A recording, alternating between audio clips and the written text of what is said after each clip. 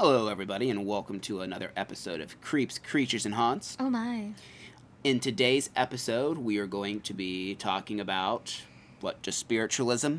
Spiritualism and how it kind of pertains to like communicating with ghosts and ghost hunting and things like that. Yeah. If you haven't seen it yet, because I assume this episode will be coming out after the Ouija board episode, that kind of ties into that a little bit because we mentioned spiritualism in there. We talk more about specifically spiritualism surrounding the Ouija board, but this is going to be more of a deep dive into just spiritualism in and of itself, though. So I will let Kim take it away here in just a second, but make sure, if you're new to the channel or haven't done so yet and you like our content, you like and subscribe to the channel. Check out our Patreon if you want to help support us. There's different tiers. You can get different fun little things for different tiers you're in. And you can also become a channel member now. So that's a thing you can do. It's like $5 a month, and you get like special little perks, like little stickers and stuff, but it really is just to help support us. And the last thing is we do have a merch store now. So if you want stuff with Skull Bob on it, Scully here, if you're just listening to this and you've never seen it, it's literally the logo that's on the podcast behind the words Creep, Creatures, and Haunt.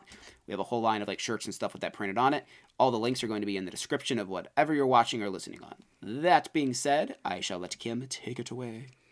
All right. So spiritualism is basically a religion that is based on the belief that spirits of the dead exist and can communicate with the living.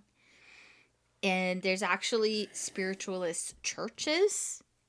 In fact, there's one just not too far away from me in Hudson. They have basically three beliefs in spiritualism. It's that they can contact the dead. The afterlife is more advanced than what we're in now. And that spirits can provide knowledge about moral and ethical issues.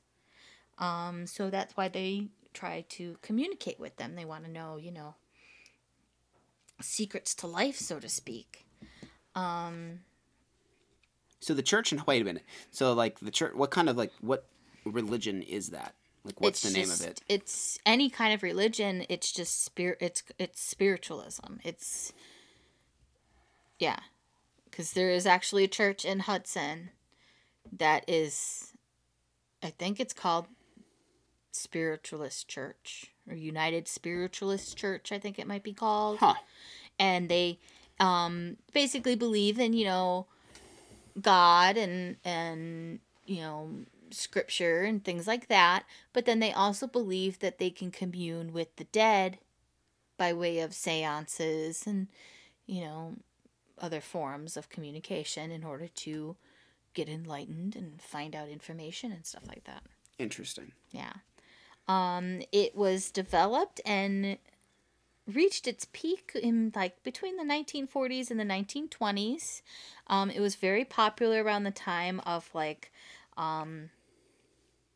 Civil War and stuff like that, when a lot of people were losing family members to, death in the war and things like that. They wanted to communicate with them and see how they were, and if they were okay, and things like that. By 1897, there were actually 8 million followers in spiritualism in the U.S. and Europe, and they were mostly middle and upper class people. It's interesting. Yeah. I feel like that's the opposite way that it is now. I feel like more people that are lower class tend to believe heavier in maybe, I don't know. That's actually difficult because also you see, I mean, I guess it's really hard to tell people's social status or whatever. But I guess, I don't know, when I think of people who believe in ghosts, I just don't generally think of upper class people. Yeah. Those are the people I think that will poo-poo on you for it. But I mean, I do know people that would be middle or to upper class people that are very much into ghost hunting, not necessarily just spiritualism in of itself, but this is interesting. Mm-hmm. They also, people of the spiritualist movement were big supporters in abolition of slavery and women's suffrage. They basically, wanted equal rights for pretty much everyone. Imagine that. I know, big shock there. By the late 1880s, the credibility was kind of weakening because of a lot of fraudulent mediums, people pretending to be mediums and communing with the dead. And of course, they weren't actually doing that, because there was a big upkick where there was like just a ton of people pretending to be psychic mediums. Still a thing, but big thing was Harry Houdini actually sought out and did a worldwide tour where he would just go around and just disprove people who claim to be a psychic medium. And he would just have shows about it. And he's like, yeah, come on down. You think you're a psychic medium? I want you to prove it to me. And he would totally disprove them. That's interesting. Yeah. A lot of people that are part of the spiritualist church use their spirit guides for guidance. There is a lot of people do have actual spirit guides, whether they're like a loved one or just some random spirit that they ended up talking to. They use them to guide them through their daily lives, give suggestions of what they should do, things like that. Sure. How do you find a spiritual guide? Like, if you are currently without guide.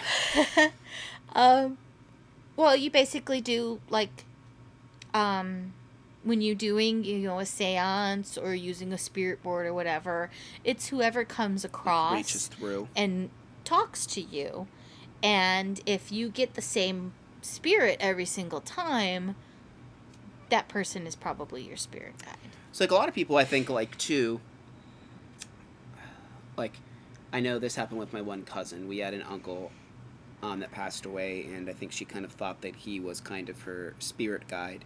And, I don't think there was anything ever really necessarily relative to the fact that she thought it was this particular person, but certain things happened after a certain person passes away, and I think that people kind of, like, will associate that as your spirit guide, be it your mom, your grandma, some kind of family member, even a friend, maybe. Yeah. And, I mean, again, it's kind of more of, in my mind, probably a mechanism of dealing with grief. Like, they're with me and they're guiding me and stuff. And there's not necessarily anything, I guess, harmful about that. Yeah, I'm perfectly okay with people believing what they want to believe, as long as it's not harming themselves and or other people. Yeah. You can believe whatever you want to believe. You can believe pigs fucking fly, as long as it doesn't, like, make you a bigot.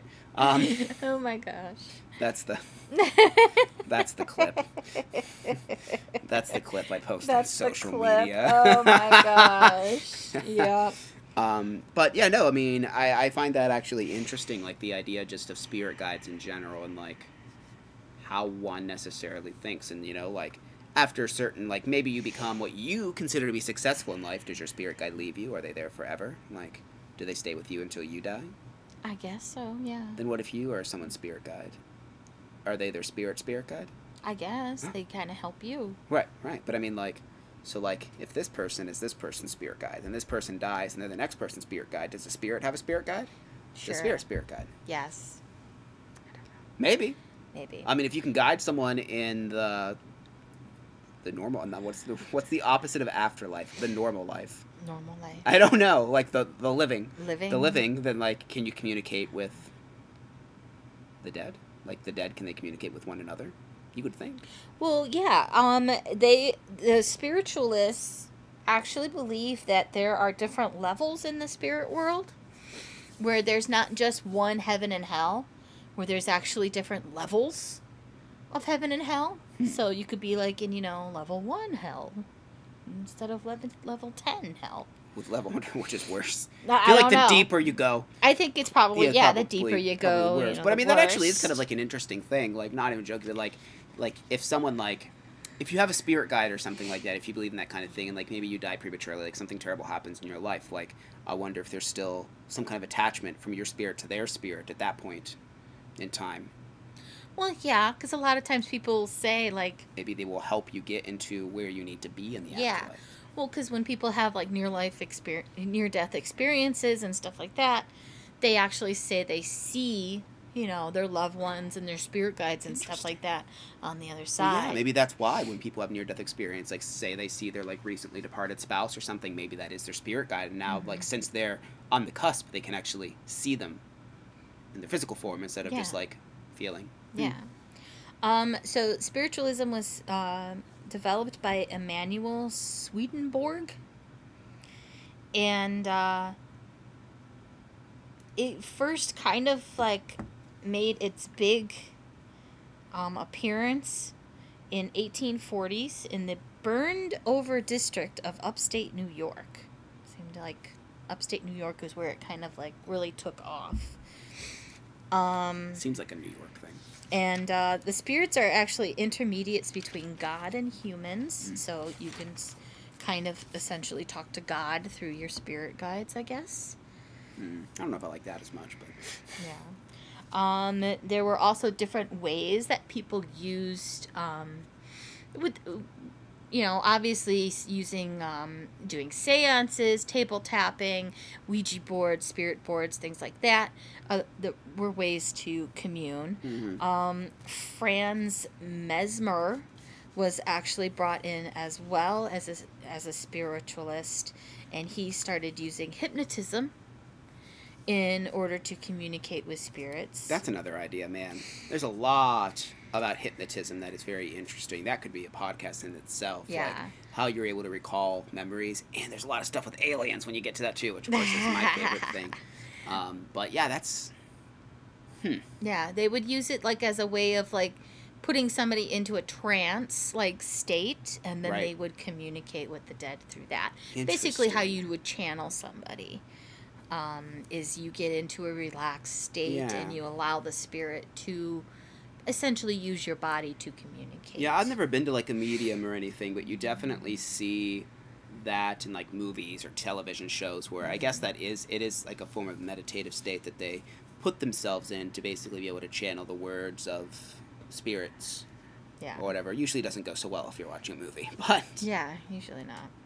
Usually they're spitting up green stuff, or or just like a lot of times it starts climbing good. Up walls. Or... Well, like they'll like start good, and then all of a sudden they'll have another message, and then something terrible happens. I almost run off a cliff. Yeah, I was watching. Spoiler alert if you haven't watched Archive 81, but there's a scene in Kim hasn't, but that's okay. It's not that big of a spoiler. It was just really freaky. There's like a seance scene, and basically a message is relayed, and it basically just drives the medium insane, and she starts clawing out her eyes, and it's quite horrific.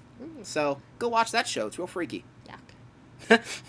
Some of the more famous spiritualists were around in the 1880s were the Fox sisters, Kate and Margaret. They made contact with the spirit through rappings on the table. So basically doing that, knocking on a table. They would ask yes or no questions, and the spirit would, knock once for yes, twice for no, things like that. They actually became the first celebrity mediums of the spiritualist movement. And they would do tours and go all over the place and communicate with the dead.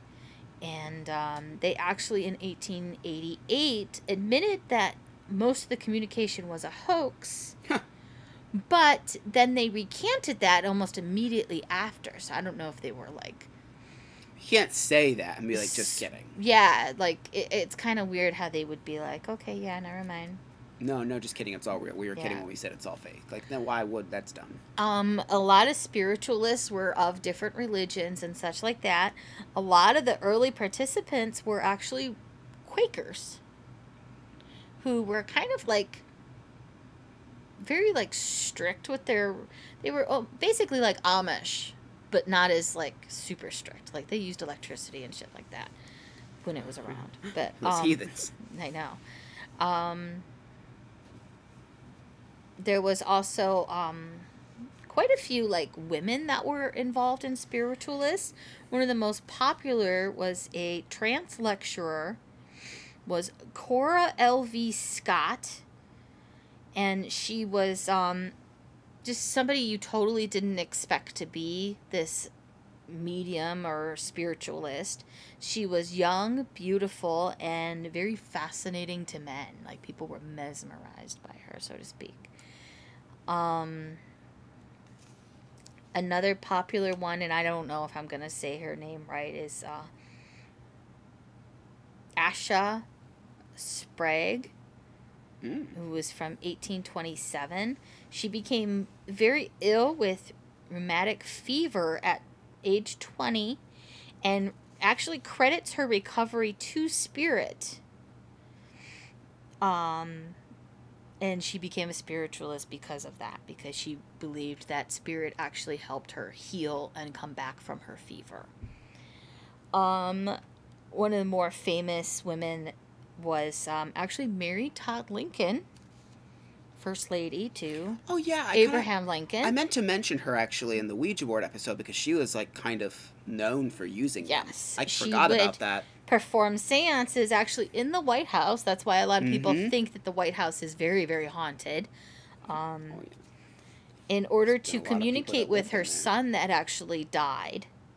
And then, obviously, she tried to communicate with her husband after his passing as well. And then... I wonder if she was ever successful. I wonder if there's, like, records. I think there might be something. There might be, like, a book or something like that. Yeah, link us that if you're listening / watching. I'm curious, because I know that she does, but I never looked much further into if there was ever any, like, recorded documents of responses she got. And then, of course, back to Harry Houdini, who actually made a kind of a pact with his wife that she would each Halloween try to commune with him. I do remember hearing about this, yes. And every Halloween until obviously her death. And I actually think somebody else does it now. I don't recall who does. But they still try to communicate with Harry Houdini, even to this day. Every Halloween, they perform a seance and try to talk to him and see if they can get him to talk. Yeah. Some people that also were involved in the spiritualist movement actually formed one of the first, I would say, paranormal investigative teams, so to speak, known as the Ghost Club. What a name. Yeah. I think it was kind of a fun little name. They were founded in London in 1862, and they include members like Charles Dickens, Sir Arthur Conan Doyle, Peter Cushing. It's a lot of paranormal people names. Yeah, well, Peter Cushing, I mean, he was in, like, every vampire movie, like, known to man, pretty much. Charles Dickens, I mean, you think about A Christmas Carol is basically talking to ghosts. Yeah, I mean, yeah. Through the whole thing. Like, right. Yeah. Sir Arthur... They're more like Conan spirits. Doyle. I mean, he was big into the whole controversy with the fairies. That's another episode. Yeah, we'll talk about fairies. Yeah. Well, there's, I'm sure, a lot of interesting stuff about fairies, actually. There's a lot of people that believe that that's a thing. Yeah. As silly as it might sound to some listening to this, it's, paganism in that, yeah. I've seen some interesting videos with things that are supposedly fairies, so, I mean, who knows? Yeah, I don't know. This is supposed to be, like, the longest running group of people who are actually investigating into ghosts and stuff like that, and a lot of them are spiritualists. They did dissolve. Yeah. Well, they. I mean, they could. They might still talk to the original members. Be Maybe. Able to talk do you to think, them. like during like their meetings, that's how they conduct their meeting? It's just a séance. Well, yes. And they ask the original. Yes. Yeah. Well, no. It actually says That's that hilarious. each November 2nd, each member, living or dead, was named. So they would go down a list of every person's name, and they claim that sometimes they felt the presence of deceased members at these meetings. Yeah, I mean, if you're the Ghost Club, why not? Yeah. They did believe in psychic phenomenon. Unfortunately, the membership was very small, and it mostly included men. It didn't start letting women into it until... quite later, in the 1930s and such. Yeah, it was. Yeah. Though they were big into women's rights and things like that. But they didn't let women. But they didn't let women into the group. That seems interesting. Like. Yeah. Yeah.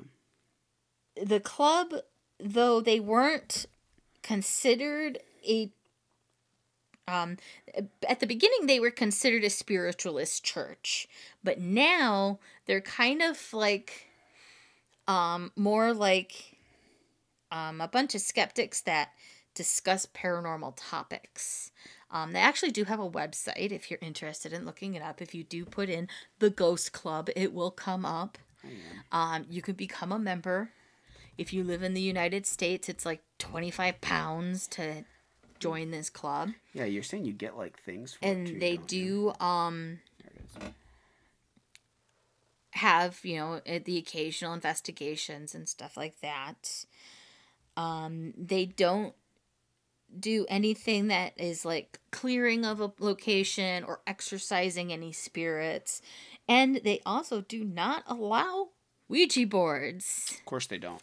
Yeah. Of course Which, see, that right there is like, I mean, come on, really? Like, because you know that they used to use them. Oh, probably. Sure. They definitely used to use them. Because, yeah, go watch the whole video about that. Because we don't want to talk about too much there. But, because our video, the last podcast we should have done before this would be our Ouija board's evil. And spoiler alert, we don't really think that they are. So I find it interesting that they would, like, oh, we're not going to allow that. And it's just like, that's dumb. Right. Well, because a lot of places do that now because they, if you watch the video, Ouija boards have gotten a bad connotation, like, just from lately.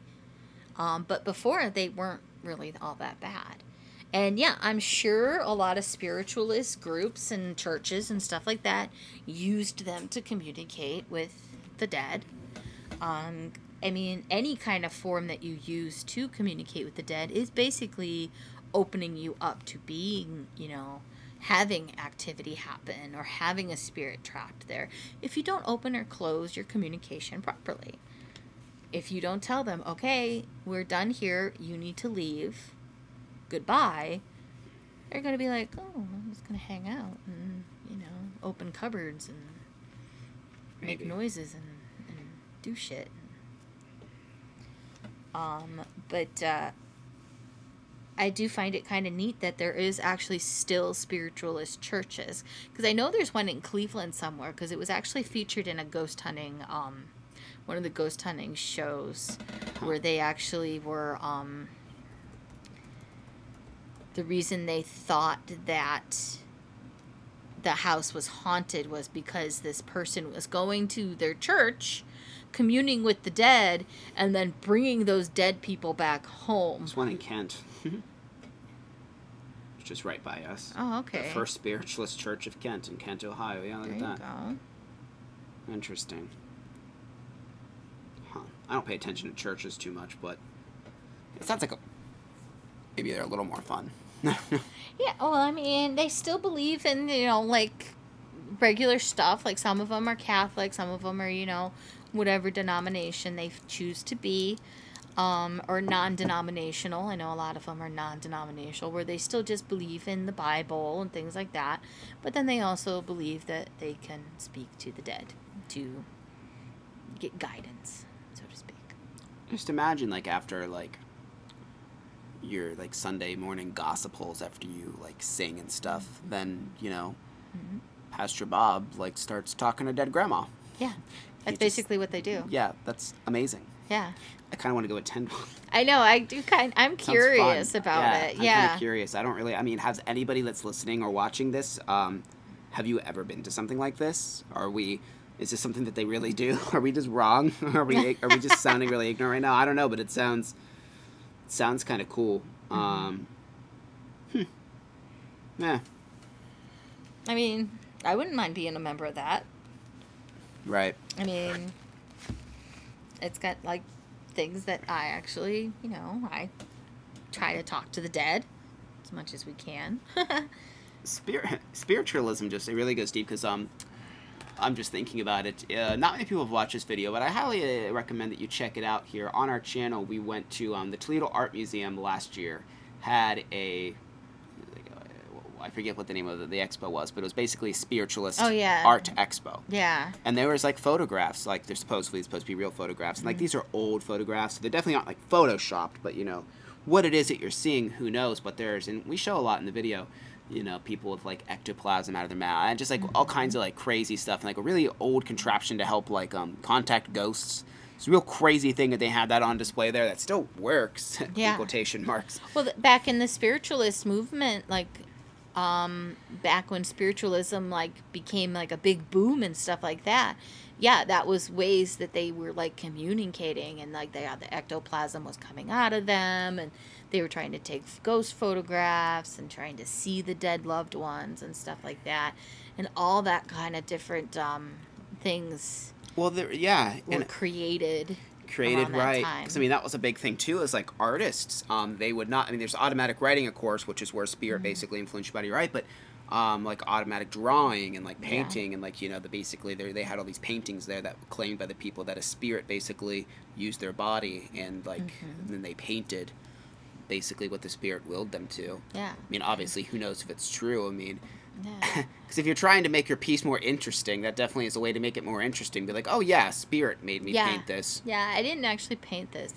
My dead uncle painted it. Yeah, through my body. And I mean, like, that obviously makes it sound more interesting. Is it bullshit? I mean, obviously that's the kind of thing where who knows, unless they come out and say, oh yeah, I lied, like, you'll never know, kind of thing. But Yeah. I find that kind of stuff extremely interesting and cool. Just the thought that it's possible, I guess, is just that mysterious allure to things. Yeah. But they had some real strange art at that place. Yeah. I kind of want to go back and watch that video now, because I don't remember a lot of it, but I remember there's some stuff that really kind of got to me. Like, wasn't there like paintings made out of urine or something there? It was really good. There was something. There was some stuff that was made out of like bodily fluids. And there was some like like that, really yeah. like adult images, which I don't think we had that in the video, because I'm like, oh, like this is so intense that I think YouTube might take it down. So I Yeah. didn't film.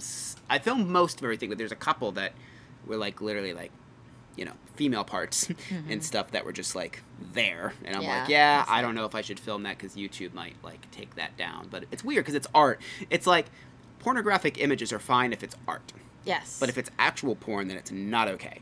And I find that interesting. Like if you watch like an art house movie that like something like Lars von Trier makes, it's artsy and it's not actual porn. But then like if you were to just take the clips of that out of context, now it's that. Yeah. Like it's weird how It is really weird. things kind of go that way. But see, that's how, this is what we call tangents, people. Somehow you can be talking about spiritualism and then it leads to porn. Oh, Who knows? goodness.